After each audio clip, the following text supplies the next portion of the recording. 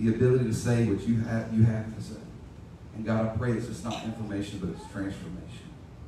God, help us to catch a vision for what it means to go love together. In Jesus' name I pray. Amen. Let's give it up one more time for prayer.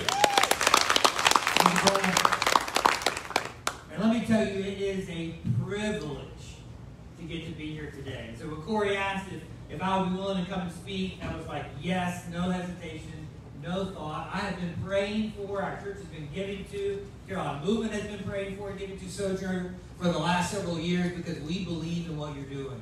And let me tell you, man, over the last few years, Corey has truly become a friend of mine. And he is the real deal. I don't know if you guys know just how blessed you are to have Corey as your pastor. And I'm telling you, he loves Jesus and he loves you. Now, I want to share some of my heart with you this morning. Now I love multiple things. I also really love Jesus, and I really love my wife, and I really love our 3 kids. But let me tell you 2 other things that I really love. First, I really love the state of North Carolina. I grew up in Reedsville, North Carolina. There we go, born and raised. One of the few from Raleigh who's actually from here. And so, born and raised in Reedsville. We would go to Greensboro to watch a movie, go on a date. I went to college at NC State in Raleigh, went to seminary in Wake Forest. I married a girl from the wrong side of the tracks in Chapel Hill. Her parents live in Pittsburgh. Her brother-in-law and sister-in-law, my brother-in-law, her brother lives in North Raleigh. She graduated from UNC Charlotte. Got a UNC Charlotte piece in there. And so yesterday we came and hung out at Concord Mills, and she showed me her stomping ground, the apartment she used to live in, right behind Concord Mills. You know, I grew up going to the mountains in Boone, going to the beach in Wilmington. The second thing I love is the local church. Amen.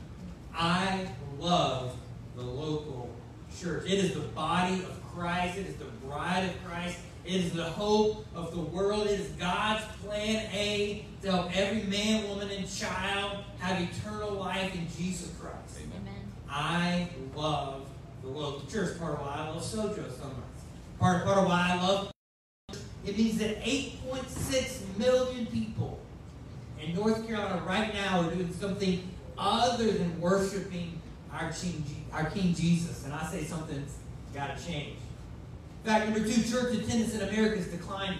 Every single major study shows that church attendance in America has declined dramatically over the last 50 years in every single state in the continental U.S. The American Church in Crisis says that every single state has experienced a decrease in church attendance. Number 3, there are fewer churches per person than ever before. Did you know that in 1900 there were 27 churches for every 10,000 people? In 1950 there were 17 churches for every 10,000 people. And by 1996 there were only 11 churches for every 10,000 people. And what's worse, as the number of churches continue to shrink, our population in North Carolina is exploding. Number 4, existing churches are less effective than ever before. Not only do we have less churches, but the churches we do have are becoming less effective. In 1950, the average church of 100 people saw 5.5 people baptized every single year. Over half of churches in North Carolina saw 0 baptisms. 0. North Carolina, I'm not even talking about America. North Carolina, 2019, half of churches saw 0 people come to faith in Jesus Christ. And I've heard it for 2020 that most churches have seen half the number of baptisms they saw in 2019. So let me just sum it up. Less than 18% of people in America go to church. Church attendance is declining. There are fewer churches, and the churches we have are less effective at reaching people for Jesus than ever before. Guys, this is not my opinion. These are the facts. This is the state of the church in North Carolina. And my prayer is that for you and for all of our churches that this is a wake-up call. Now this is a wake-up call that something has to change. Which brings us to an important question. Jesus says this in Matthew 16:18. He says, I will build my church, and the gates of hell will not prevail against it. So how do we understand the state of the church in North Carolina in relation to the words of Jesus? I will build my church, and the gates of hell will not prevail against it. Is Jesus being unfaithful to his promise, or is something else going on? Well, let's zoom out. See, I think one of the problems for the American church is the American church thinks that we're the center of the universe. The reality is, if you zoom out to the global church, guess what, guys? Jesus is building his church. The church of Jesus Christ is exploding all around the world. Africa, Asia, South America. I mean, we're seeing people come to Jesus in unprecedented numbers. In the Middle East, people are having dreams of Jesus. The fastest growing churches in the world are actually in the Middle East right now. You know that Afghanistan is one of the fastest growing churches. Guys, God is on the move. It's estimated by 2050 there will be 3 billion Christians in the world. Guys, that's billion with a B. That's a lot of people praising my King Jesus. Amen. And that makes me excited. So the question is, what's going on in America? What's going on in America that the church is not on the increase, the church is not taking ground, the church is losing ground. Something is wrong, something is broken. And my prayer is that this morning as we examine the words of our King Jesus, that the Holy Spirit will open our eyes to see some things that we need fixing, some heart surgery I think that needs to happen in our churches so that we can see Jesus build his church, not just in Africa or in Asia or in South America or in the Middle East, but right here in Concord, right here in North Carolina, where we call home. So let us pray and let us listen to the words of our King, and let's do whatever we need to do to correct and get back on course to point people to Jesus. Can we do that? All right, come on, let's pray. Heavenly Father, you are a good, good God. You're a good Father who loves to give good gifts to his children. And we, as your children, cry out to you this morning. God, we ask you for wisdom. We ask for your Holy Spirit to reveal to us through the words of your Son, Jesus. God, what do we need to change? Father, we're ready to repent. We're ready to turn. We're ready to change. We're ready to do anything short of sin to reach people far from God with the gospel, the life-changing, everlasting, life-giving message of Jesus. God, would you break our heart for what breaks yours? And would you build your church in Concord, in North Carolina, and around the world until we see your King, your Son, Jesus, coming on the clouds. And we say, yes, come, Lord Jesus. And it is in Jesus' name that we pray. Amen. Amen. All right, so now we're going to look at some statements of Jesus. Okay? And we're going to look at 3 great statements of Jesus. And we're going to spend some time on the first 2, but we're going to really camp out in the third one. These are the greatest words of the greatest teacher of all time. So I think you're in for a treat, not because I'm a great speaker, but because Jesus is a great Savior. All right, Matthew chapter 28, verses 19 through 20. Jesus said, therefore go and make disciples of all nations, baptizing them in the name of the Father and of the Son and of the Holy Spirit, and teaching them to obey everything I have commanded you. And surely I, Jesus himself, I am with you always to the very end of the age. Now, these are the last words of Jesus to his disciples before he ascends into heaven. This is the mission of the church. This is the mission of your church. This is the mission of my church. We don't get to make it up. This is what King Jesus has given us. However, unfortunately, many churches over time have what I call mission drift.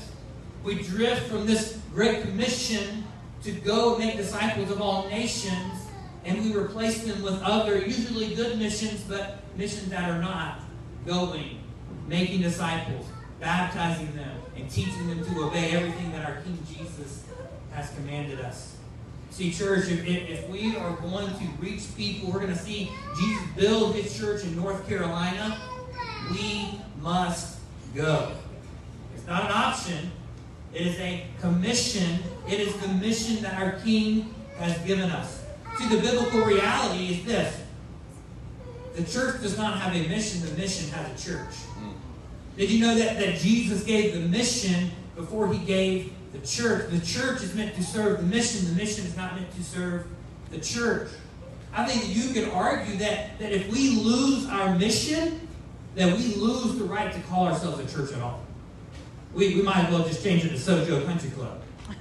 If we lose the mission, we lose the right to call ourselves a church. So the first thing I want you to know this morning is that if we're going to be the church of Jesus, then we must go. Now we're going to do some participation. Are you ready? Everyone say, we must go. We must go. That was good. That was strong right out of the gate. All right, now let's look at the second great statement of Jesus. It is called the Great Commandment. We've got the Great Commission and the Great Commandment. Mark chapter 12, verse 28. One of the teachers of the law came and heard them debating, noticing that Jesus had given them a good answer. He asked them, of all the commandments, which is the most important? The most important one, answered Jesus, is this: Hear, O Israel, the Lord our God is one. The Lord our God, the Lord is one. Love the Lord your God with all your heart, with all your soul, and with all your mind, and with all your strength. The second is this. Notice they didn't ask him for a second.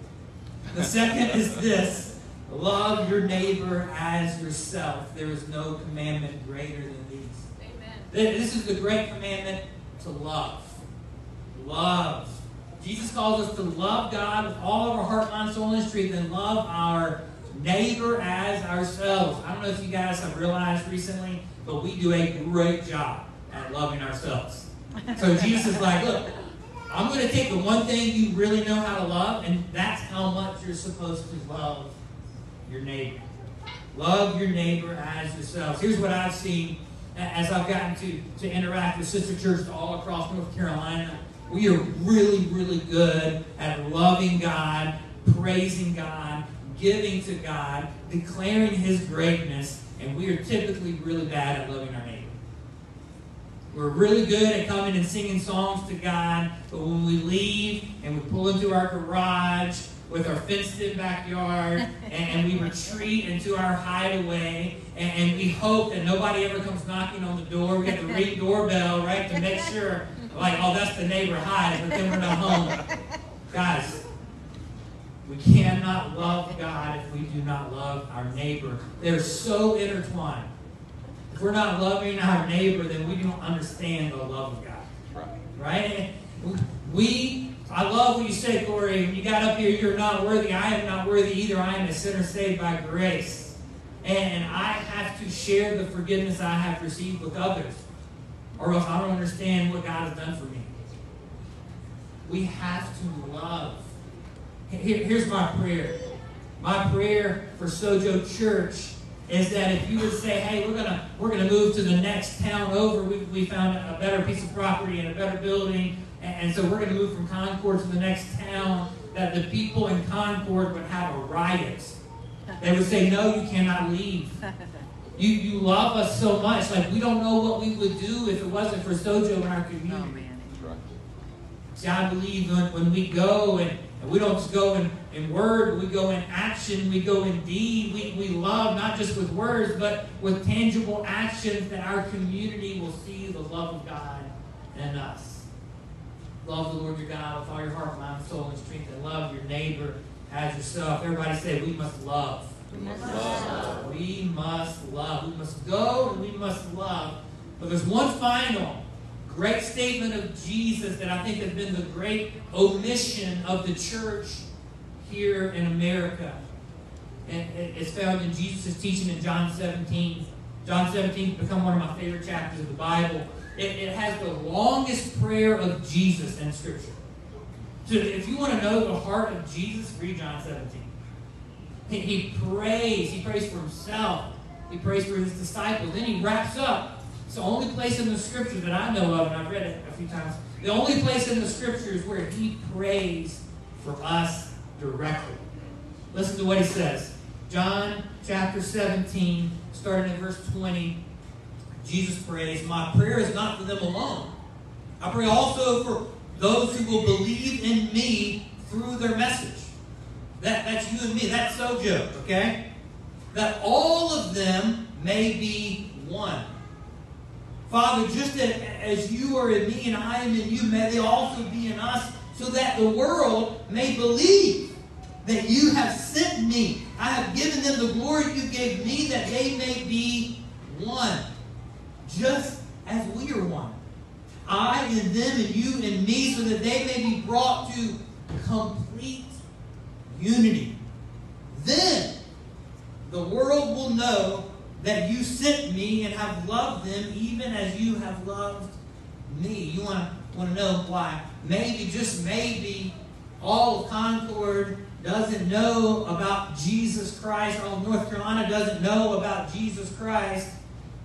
Then the world will know that you sent me and have loved them even as you have loved me. Would you honestly say that the church in Concord has been brought to complete unity? Would you honestly say the church in North Carolina has been brought to complete unity? No. Would you say the church in America has been brought to complete unity? No. See, the reality is, I think that the church in America and North Carolina is known more for our division than our unity. We have splintered into 1,000 different factions. I remember growing up as a kid thinking that Christians in other denominations weren't really Christians and they were probably going to hell. Because they didn't believe exactly the way that I believe. They believed in the same Savior, the same Jesus, the same Trinity, the same Bible. But because they didn't believe exactly the way that I believed, I thought that I was better than them. I thought they were going to hell, and I thought we shouldn't have anything to do with it. That could not be further from the heart of Jesus. That they may be brought to complete unity. This passage has been called the Great Collaboration. It is the heart of Jesus Christ for His church, for His bride. That's why He calls it the church, not the churches. He said, I will build my church, singular. We are all part of the church of Jesus, local expressions, local bodies, but we're part of one church, and I think we have forgotten that. And if we want to see revival come, if we want to see our communities reached with the good news of Jesus Christ, it must change. If we're going to be the church of Jesus, then we must work together. Everybody say, we must work together. We must work together. We must work together. We must be for each other, not against each other. We cannot view other churches as competition. And let me tell you, this is what I feel like we've grown into. Well, they're not our competition. You know, we're gonna pray for them over there. You do your thing, I'm gonna do my thing. You know, different churches for different people. You know, like I'm gonna reach some people you're not gonna reach, and you're gonna reach some people I'm not gonna reach. And God bless you, guys. It is not enough to work beside one another. We must work with one another. We must lock arms and do ministry together. It is not enough to just go to our separate corners in our communities. We must work together, that they may be brought to complete unity. Then, everybody say then. Then the world will know that you sent me and have loved them even as you loved me. See, when we go, when we love, and when we do it together, people will see Jesus in us. You have that picture? We have 3 circles. I believe this is the center of God's will for the church, that we would go. This is not a country club. We're a church with a cause, right? We're a community with a cause. We must go. We must love. We cannot just tell them about Jesus. We must show them Jesus with our actions, and we must do it together. Gone are the days when everybody in America was a Christian and we were just trying to be the best church, the best option that they would choose. The reality is there are thousands of people in Concord who are not going to any church. We're not in competition. We need every church, and we need more churches. We need more churches in Cabarrus County. We need more churches in North Carolina. There's not competition. We couldn't even hold them all if they showed up. We must work together. We must go, we must love, we must do it together. Now, what would that look like? Well, that's one of the reasons that I love Carolina Movement. That's one of the reasons that Point Church has said, hey, you can devote 10% of your time, you can tithe your time as lead pastor of our church to helping and working with other churches. Because I believe we have to figure out how to work together for the Great Commission and the Great Commandment. And I believe that by God's grace, that we together at Carolina Movement, we've seen God do something special. Check this out. Check this video out.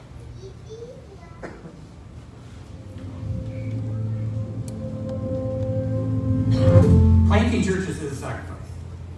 The reality is there's never enough money, there's never enough people, there's never enough time. But I believe we're sacrificing it for something that's great. You know, we believe that church planting is the most effective method of evangelism. And so I would rather sacrifice a little bit here in order to do something great there. And I believe that if we continue to do that over and over again, that it's less about my kingdom and it's more about his kingdom. And there is no limit to what we can see God do in North Carolina. My friend Mike Pittman and I started praying and really seeking God's face about this church planting thing. We were invited to a network gathering of churches in Raleigh, which is where we met Chris Hankins, who was the lead pastor of the Point Church. And it was there that we realized real quickly that he shared a lot of our DNA. His desire was to be a part of a church planting movement. I mean, we just hit it off. And we both just had a white-hot passion to be church planting churches. We were kind of coming in sideways with this and didn't know a whole lot about church planting. Through Mike and Vertical Church, we were able to meet Chris Hankins from Point Church in Raleigh. And those two churches really kind of gathered around us, trained us in what intentional church planting was all about, supported us financially, supported us with equipment, in just so many ways that they made this possible for us. But within about 9 months, we were already planning another church. We had multiple churches investing in us to help get us started. And then so what motivates that is you have faith. You have faith that God is God. If he's called you to it, he'll make things happen. He'll provide the money. He'll provide the people. He'll provide the location. He'll open doors that no one can open. So we've always wanted to find a very specific avenue to invest in church planting in North Carolina. So through Mike, he put us in touch with Pastor Billy. We've been invested in for the past couple of years and are excited about the journey they're on right now. I felt the Lord calling me into church planting after a 20-year term in traditional ministry. And so I started out with Vertical Church, and it was from there that Mike introduced me to the rest of the tribe, that we began to get support from other churches in the area.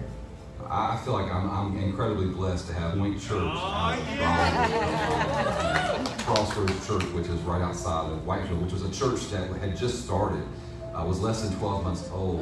Being a church plant that's so small and just a baby, to be able to give resources to us is a blessing in more ways than any person can count. And so we want to be a part of helping others to plant, because other people have helped us. I couldn't plant a plant, let alone a church. The Lord has clearly communicated, you're going back to start a new work. Paul said that he can do exceedingly abundantly more than we can actually think. And I can think about some big things.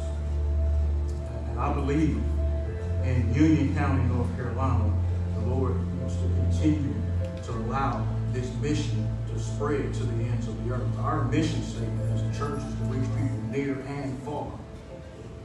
My plan is to keep the DNA and the blueprint that's been laid out before me. The idea is just to launch a healthy church and have the mindset to, from the beginning, identify church planners so we can begin to continue to reproduce God's church. It's exciting to see these 7 generations of churches that have been planted in a relatively short amount of time.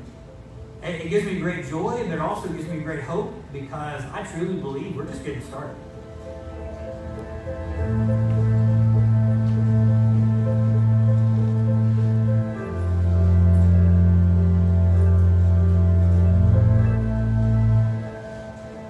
Did you hear that? Amen. We're just getting started. We're just getting started. This fall, we're planting our 12th and 13th Carolina Movement churches, and we are just getting started. Our prayer is that in 10 years we would see 100 new churches like Sojo planted across this great state of North Carolina.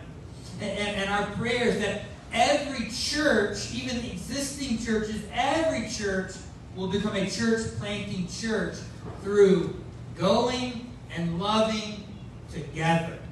We do something called church-planting coalitions, where we help churches come together to plant churches, to do together what they could never do on their own. Tim Keller says it this way: the only way to increase the number of Christians in a city is to plant thousands of new churches. Well, there's no way to plant thousands of new churches, much less hundreds of new churches, unless we do it together. You see, every one of our church plants made it through COVID, made it through the pandemic. Just like you guys, you're in elementary school, you're homeless, you're in a gravel parking lot, and now you're here in this amazing new facility. Because of the grace of God.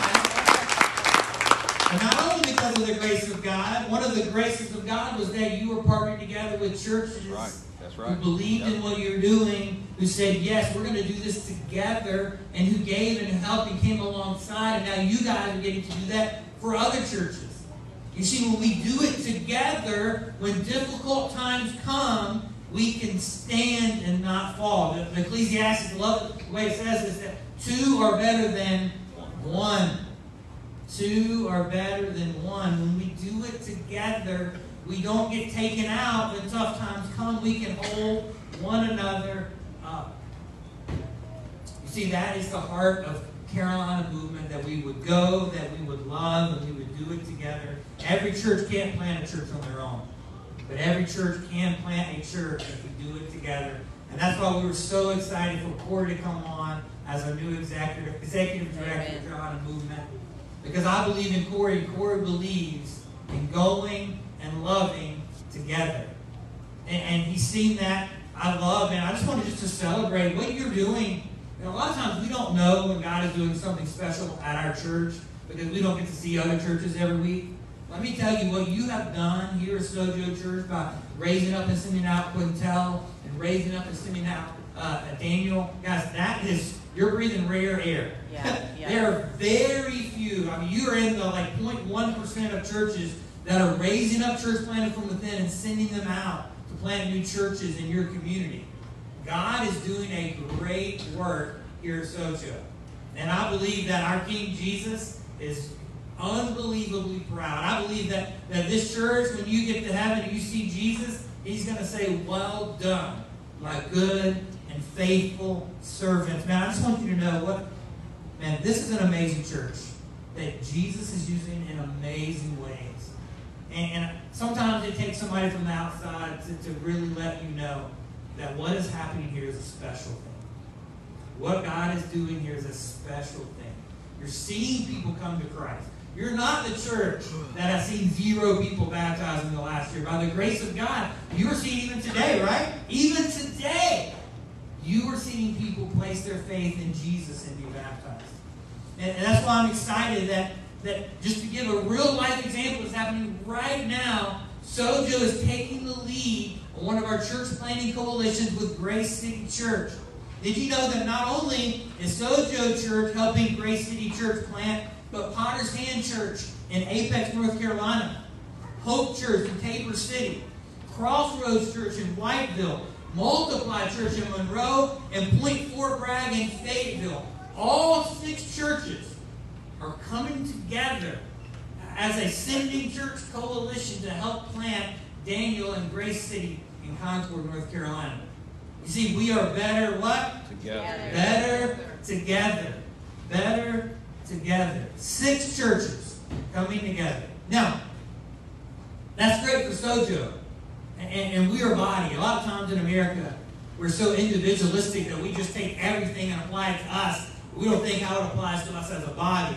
But I do want to take a second and say, what does it look like for you as an individual to go? What does it look like for you to love your neighbors? What does it look like for you to do it together? At Point Church, one of the things that we say is, who's your one? Who's your one? Our goal is that, hey, you can't reach everybody for Jesus, but you can reach one person for Jesus. And so who's your one? And for me, my one is my neighbor Ryan. We moved into our new home about a year ago and moved into a new neighborhood. And our neighbor right next to us, Ryan and Gina, they've got a little boy named Asher. He's 3. And so we've gotten to know them. And Ryan's my one. And I'm praying for Ryan. I'm going for Ryan. And my goal is I'm praying, God, let me see Ryan come to know Jesus Christ. Let him have the freedom in Christ that I have. Let him have the hope in Jesus that I have. And another thing that we do to help us love our neighbors is we do something called bless, which is our way of how do we bless people. And it stands for begin with prayer, listen, eat, serve, and share the story of Jesus. And so I've been blessing Ryan over the last year. One of the ways we've been blessing recently, I've taken up golf. My personal goal for 2021 is to not be terrible at golf. That's my personal goal. I'm working on it. Taking golf lessons.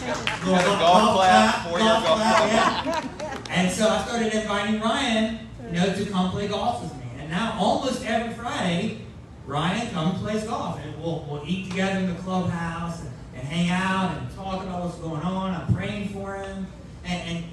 But the cool thing is not only am I getting the chance to bless him by inviting him to play golf with me, I'm also getting to introduce him to a lot of other super cool guys who go to our church who really love Jesus and who are now really loving him. And this is fresh. I'm talking about 2 days ago, on Friday, at Knights Play Golf Course in Apex, North Carolina, me and Ryan and a guy named Blake were talking right after we played. We drove the golf course right up behind our cars. We're all 3 kind of parked right in the same place. And now Blake just came to Christ 3 months ago and was baptized. Yeah. I mean, he's going through a messy divorce. I mean, he's in a rough spot. Yeah. And Jesus Christ reached down and picked him up, and he has given his life to Christ. He's filled with hope and joy because of Jesus. Even though he's still in the storm, right? He's raising the hallelujah, and he has hope. And he's so excited about what God is doing in his life and our church family that when we were riding back on the car, he was like, "Hey, have you invited Ryan to church yet?" And I was like, "Well, he knows I'm the pastor of Point Church, and we've talked about church a lot, but I haven't invited him. I don't want to pressure him." And he was like, "Hey, I'll tell you what, I'll play dumb, and I'll invite him." I'm like, "Yeah, do that. That'd be great." And so at the end, he's like, "Hey, man, you got a point?" It's kind of a lie, I guess, but I don't know. But he was like, "No," and he was like, "Well, dude, you should come check it out." And he's like, "I'm not really a church person." He was like, "Well, neither was I 3 months ago. God has changed my life." Amen. And so he invited him, and he's like, "Man, I'm greeting this Sunday," and the conversation started with, "I'm not really a church guy," to, "Well, you never know, you might see me on Sunday." He did. Amen. Praise God. And here's my point, is that Blake did what I couldn't do. Blake was able to say some things that I couldn't say as his neighbor who's the lead pastor of Point Church. Because Blake had a different story than me. Yeah. Blake is in a mess that Jesus is pulling him out of. He's recently come and given his life to Christ. He's able to, I've always been a church guy, right? My mom drugged me to church when I was a kid. But Blake was able to give a different testimony, a different story that resonated with Ryan. Yeah. And Ryan's able to see that, guess what? We're a church of normal people. Amen. Who love an extraordinary God, and God is changing our lives. Yes. So who is your one? Who are you going to? How are you loving them? How are you loving your neighbors? And how are you doing it together? Man, I believe the best method of evangelism is a group of Christians who really love each other. Because when we really love each other, who doesn't want that? Yeah. Every single one of my neighbors wants to be loved. Yeah. Every single one of my neighbors wants to have friends. Every single one of my neighbors wants people who care about them. And guess what? You got that right here. That's right. Let's go. Let's love. Let's do it together. Can we do that? Amen. I believe when we do that, we will see a great revival in Concord, in North Carolina, in America, and around the world. And I want to close by praying the prayer of Jesus over you. John 17. I pray also for all those who will believe in me through their message, that all of them may be one. Father, just as you are in me and I am in you. Heavenly Father, would you make those words a reality in our midst? Would you bring us together to go and to love as one in complete unity, so that Concord, Cabarrus County, North Carolina would know that you are the Savior of the world and you can save them. It's in Jesus' name I pray. Amen.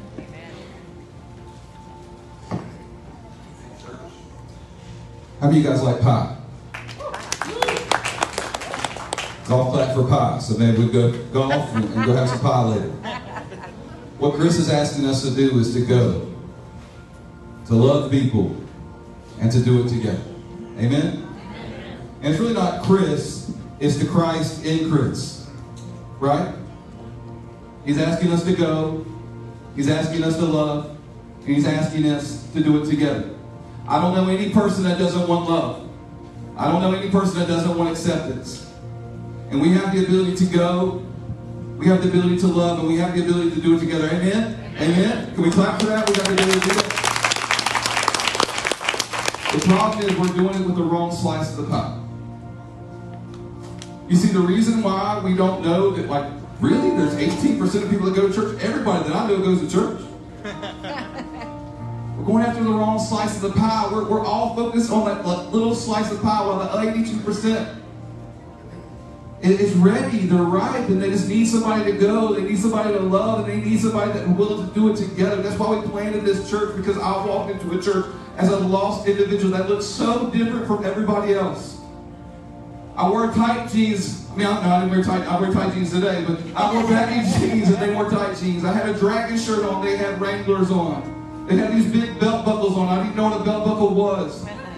But they loved me and they did it together. And it was the one thing that drugs could never give me. The one thing that all these ladies I was chasing after could never give me. The one thing that trying to be popular could never give me. I was looking for love and I was looking for acceptance. And the local church gave it to me. And so I've dedicated my life to the local church because of what it gave to me and what Jesus has given to me. And I'm asking you, do you believe Jesus? Yes or no? Yes.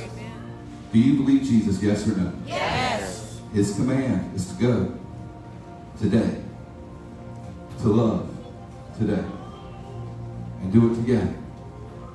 And if you're saying yes to that, will you stand to your feet as we sing this incredible song about what it does when we go and we love together? It turns graves into gardens, into sickness into dancing. It turns all these things from one thing to another. And that's what our God does. That's what our glorious gospel does. So I'm asking us to make a declaration, not just with our words, but with our heart, that we'll go, that we'll love, and we'll do it together. Amen? Father, in Jesus' name, we love you. Thank you for Chris blessing this house today. Thank you for him challenging us. And it's not him, but it's the God in him. That Christ lives in him. And God, Christ lives in us. That's why we're not dead anymore. That's why we have salvation. That's why we have hope. And we want to give that hope away. And God, we get to see a physical demonstration of that hope in just a few moments through baptism of somebody going under the water, being dead and then coming back to life, just like you did on the cross, in the grave, in the empty tomb. That is our hope. That what gives us strength to go, to love, and do it together. God, I pray that you would use our church to not just build our church, but to plant other churches. I pray for Eric and Vertical Church in Gastonia that we're getting ready to send out in the next few months. I pray, God, that you would allow us to plant hundreds and thousands of churches across this great state through our church and through Carolina Movement. And I pray for us as individuals to knock on our neighbor's door and say, hey, I love you. And just walk away. Just sprinkle them out. Just, I love you. But to go, to love, to do it together. Let's sing this morning, Graves into Gardens.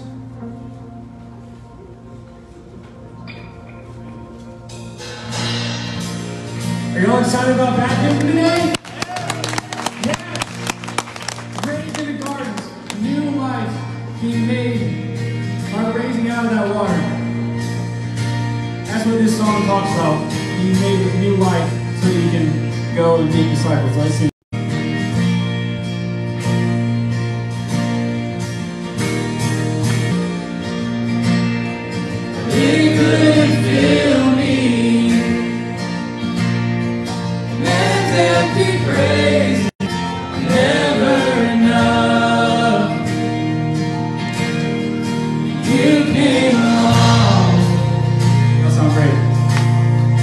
put me back together. And every desire now satisfied here in your love.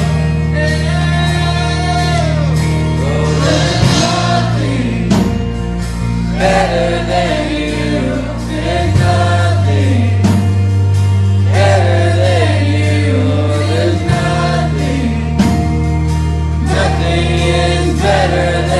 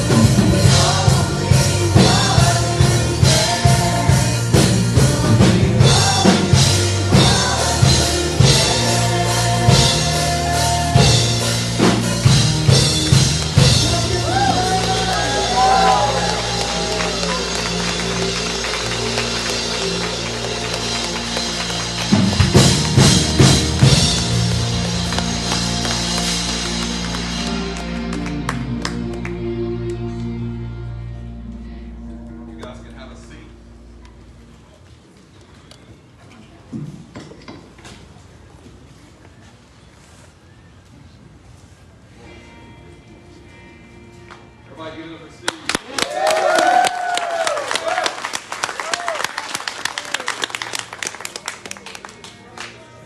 Praise God. Thank you, Jesus. Come on, man.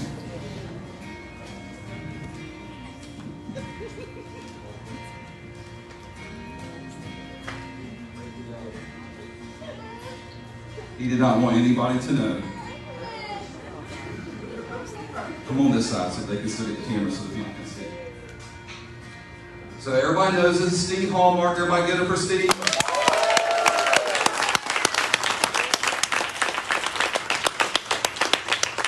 I remember you walking into the church on the opening day and coming and talking to me and asking if you could carry your gun to school. We've come a long way. Come a long way. Amen. So today, Steve is coming to declare his faith in Jesus Christ publicly. Can we give an amen? Not proclaiming that he's perfect, but proclaiming Jesus is perfect in him. And conforming him to the image of his son. And every single time I do a baptism, I love Galatians chapter 2, verse 20, where it says this: I've been crucified with Christ. So that's the picture of baptism. As you go into the water, that you're being crucified. The old Steve has gone away. And that's going to be a fight Monday through Saturday, every single week for the rest of your life, crucifying the old Steve and asking Jesus to be risen in your life. For I've been crucified with Christ, for it's no longer I who live, but Christ who lives in me. He makes you righteous, not your works, but your faith in him. For I've been crucified with Christ. No longer I who live, but Christ who lives in me. For this life that I live now in faith, I live it for the Son of God, who loves me and died for me. And so as you go into this water this morning, that's what's happening. Steve is passing away. And now, Jesus is alive. His Spirit comes in, and as you come up from that water, just as he was risen, you are risen. And your faith in him is what saves you. So, do you publicly, in front of all these people, declare that Jesus Christ is your Lord and your Savior of your life?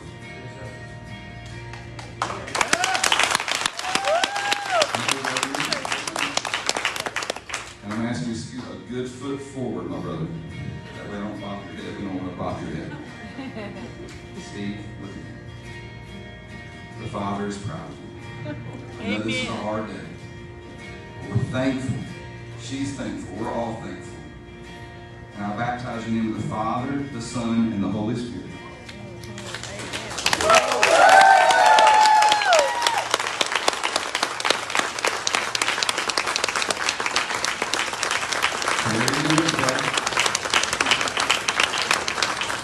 But raised to new life in Christ. That is your eternal hope, my brother. Let's give it up one more time for the Lord.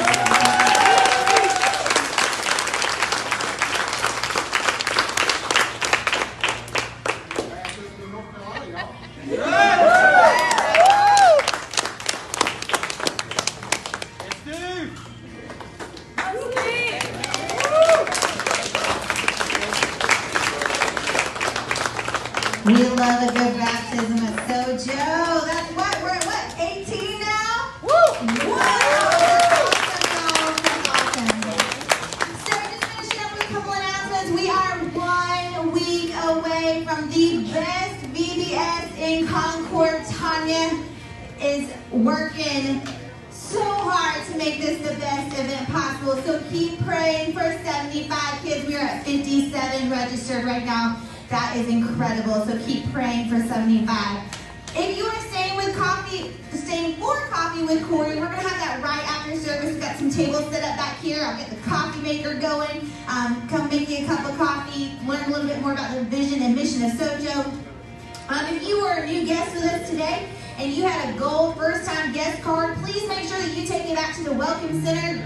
Steph will be back there to get you a first-time guest gift. We are so glad that you chose to spend your Sunday with us. That means a lot to us. Also, we are working real hard to be a blessing to our community. Benny back here is holding some backpacks. I need every single person here at Sojo today to pick up a backpack. It is our goal to stuff 75 backpacks. And you guys know I'm a teacher. This is near and dear to my heart. Each one of those backpacks has a school supply list in the small front pocket. Fill that backpack up and bring it back with you so that way we can bless our schools all around Sojo for the start of this school year. So you guys are amazing. We're so glad that you were here with us today. Go out, be those hands and feet this week. Love your neighbor. Have a wonderful day.